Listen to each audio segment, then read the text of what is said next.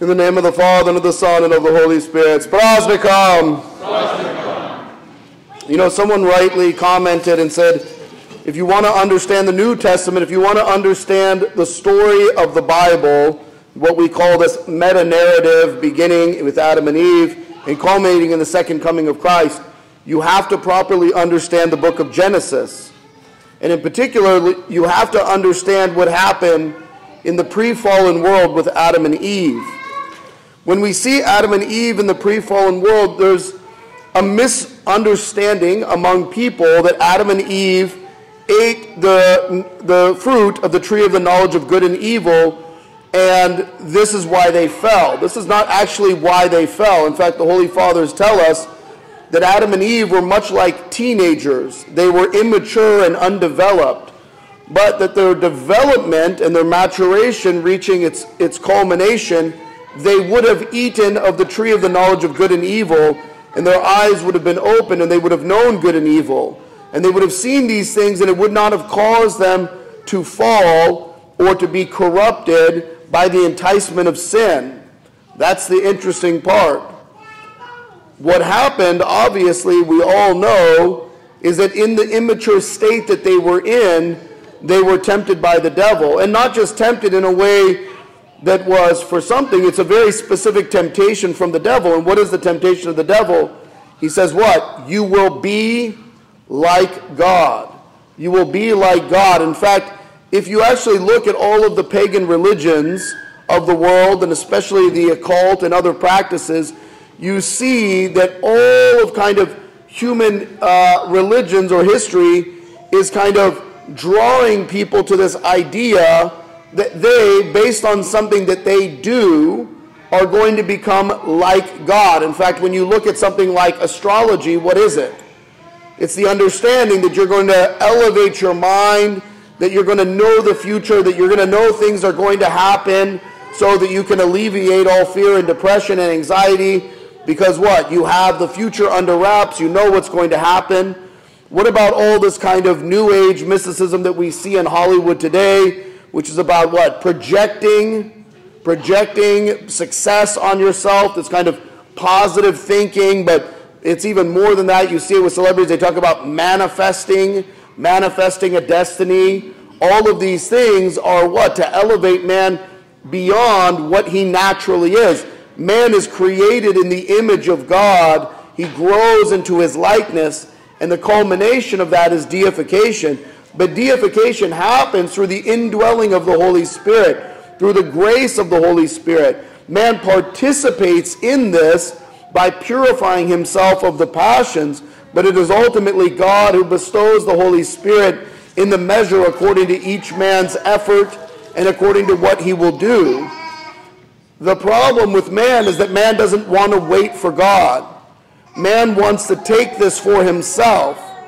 Man wants to kind of supersede God's path of repentance, and we want to kind of skip ahead and get to the point where everything is good, where we have good health and we have lots of money, and all things kind of fall in line with how we desire our life to be, etc., etc. And in fact, much of modern Christianity is God being more painted as a genie than anything else.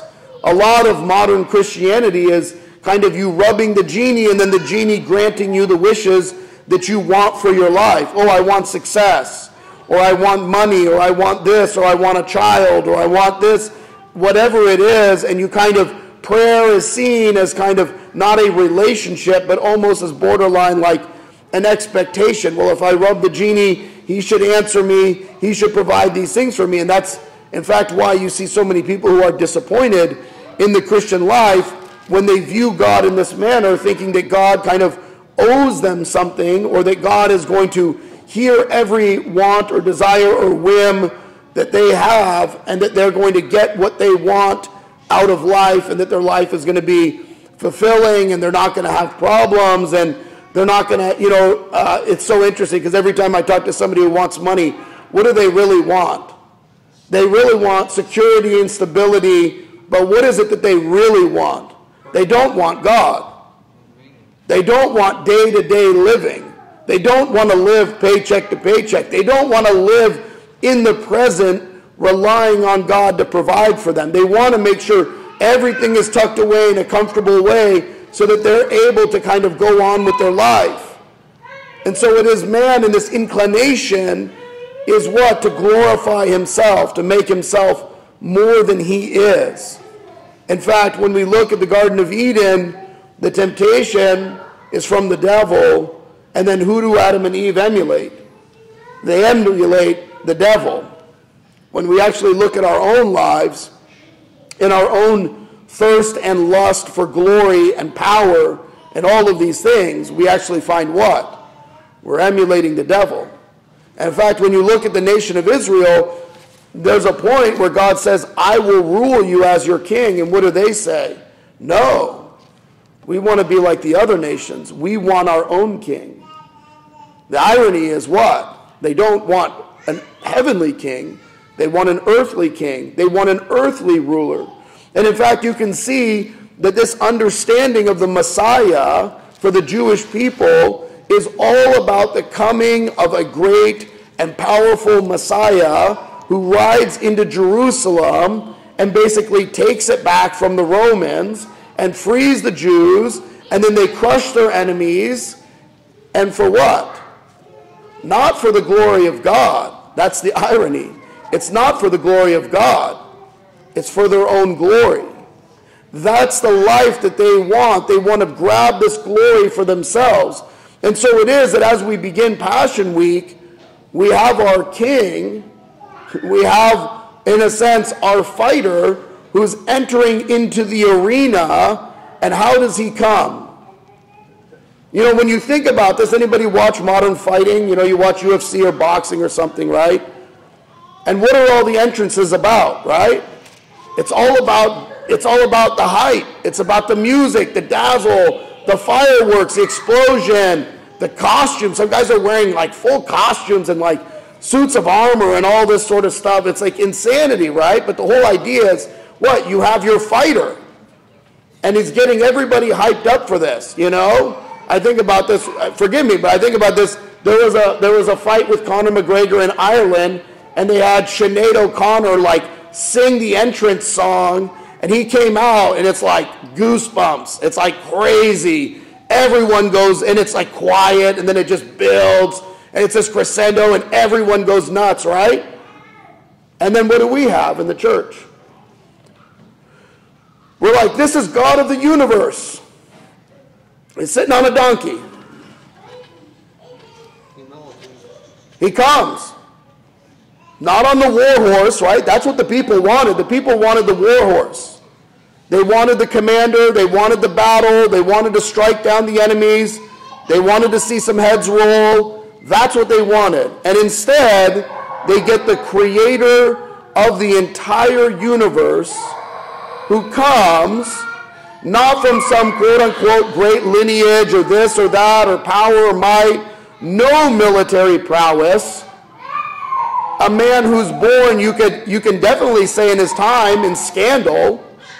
He's got a mother who claims that she's virgin.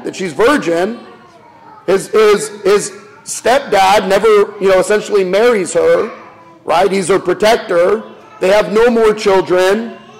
He's a carpenter. Then he travels around. He's doing miracles. All of his miracles are what? Upsetting and ruffling the feather of the Pharisees. He's opposing the religious class. His disciples are what? Blue-collar, stinky fishermen. They're not educated. They're not religious class. They don't have money.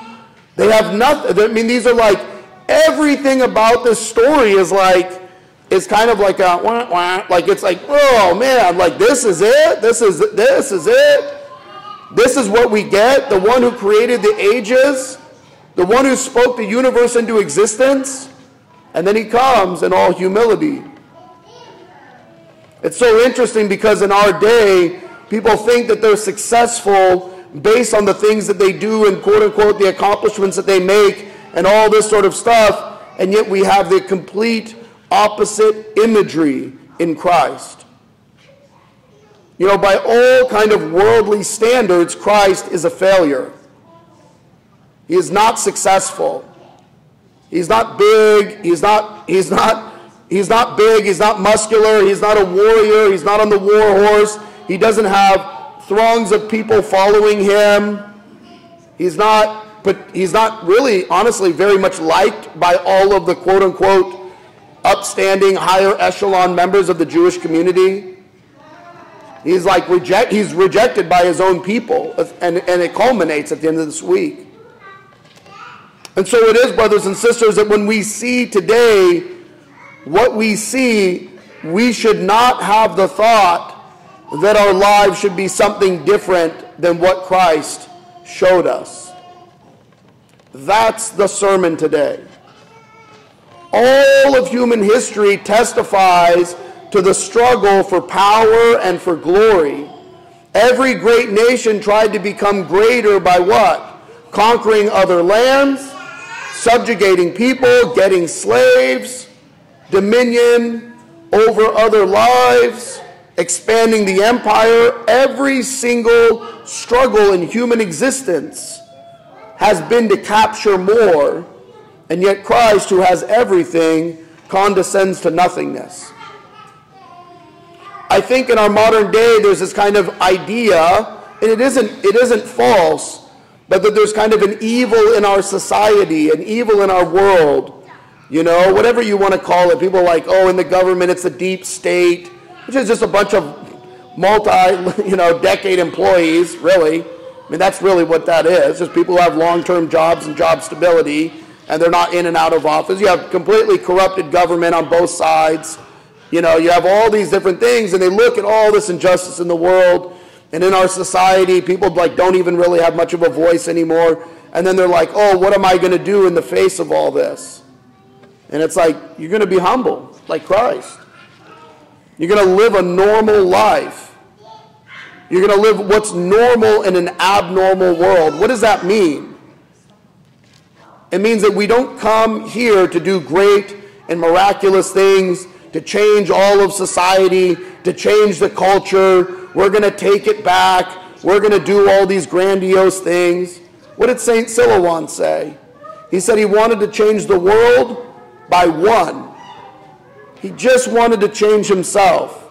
And the great irony is, in the repentance of St. Silouan, we still read about his life 100 years later. We still name our children after him.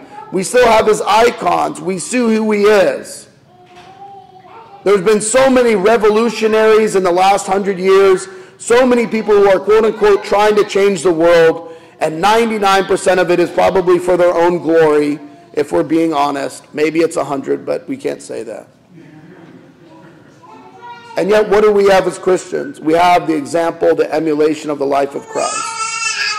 The life of Christ is that humility is what wins. Taking the low path is what wins. Being normal in an abnormal world is what wins. So many people want to change all of society and they don't even have a good marriage. It's like, if you can't change your own marriage or fix that, or have a healthy, loving marriage, how are you going to change society? So many people are struggling in the battle today, even in our own church, raising our children and all this. What does that tell us? What does that tell us? It tells us that the devil is warring against us. Why is the devil warring against us if what we're doing is insignificant? It's because it's not insignificant. People have these ideas about being public figures or personalities, or like making a change and doing all this stuff, and none of that is necessary. The only thing that's necessary is purifying our own hearts, finding our prayer, finding our repentance, loving our spouses, cultivating our children. If that is all we do with our life, we will see an endless stream of spiritual warfare against us. The devil will continually attack us, because in our culture it is so dark that even if your light is not all that bright, it's so much brighter than the darkness that surrounds us. It's not about creating something grandiose. And that's where I think people miss the storyline. It's about the humility of Christ. Christ changed all of human history. And yet in his own time, he was what? He was just seen as like nothing. Maybe at best another prophet. But by the Jews, he was seen as a blasphemer, trying to claim that he was God. And they murdered him for that. Nobody thought that his name would be proclaimed over 2,000 years later, except maybe his disciples. Think about that. That is our calling, is to see Christ, the example that he sets forth, particularly in today's gospel. This is not a rah-rah about winning our country back or winning back politics. Lord have mercy. Somebody wrote on Twitter the other day, if Trump doesn't get elected, like, this is the end of our nation or something like this. And it's like, buddy, come on. Like, like God's mercy is stifled. Like, his judgment is stifled by whether or not Trump gets elected. I mean, the guy, like a man who says he doesn't even need the forgiveness of God. Like the most blasphemous thing that you can say, that you don't need God's forgiveness. All of our country's history rests on that? Come on, like, you've lost your mind. You've lost the narrative.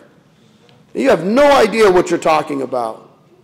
Our country, our life, the world around us rests on our repentance and how deep we press in to the life of humility and the simple life, the simple family life of having a family, having a spouse, having a children, enacting change in our own life.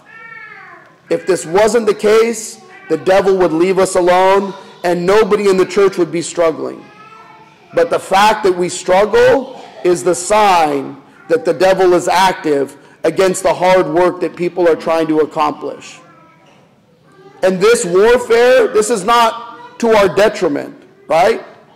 The warfare is a sign that things are going well. Somebody said to me, Father, I have all these things in my life going on. When I come to church, I want to come to a peaceful place. I'm like, that's not the church. You can be peaceful in the church, but you can't expect a war zone to be what? A neutral zone. The more that we see the devil active and working against us, this is a good sign. This is a good sign. When the devil leaves us alone, it's what? We've been defeated. You don't press into your enemy when they're already knocked out on the ground. You don't keep hitting them, right? They're already knocked out.